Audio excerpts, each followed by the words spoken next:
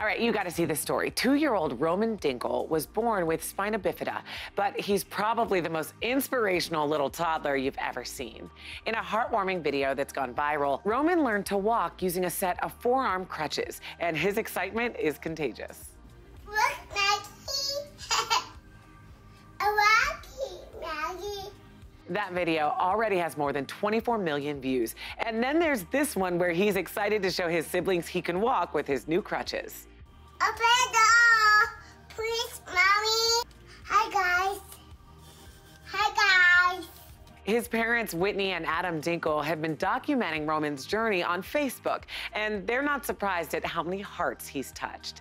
His mom said he's everybody's best friend. He could make even the grumpiest person smile. From what I've seen, I think she's right.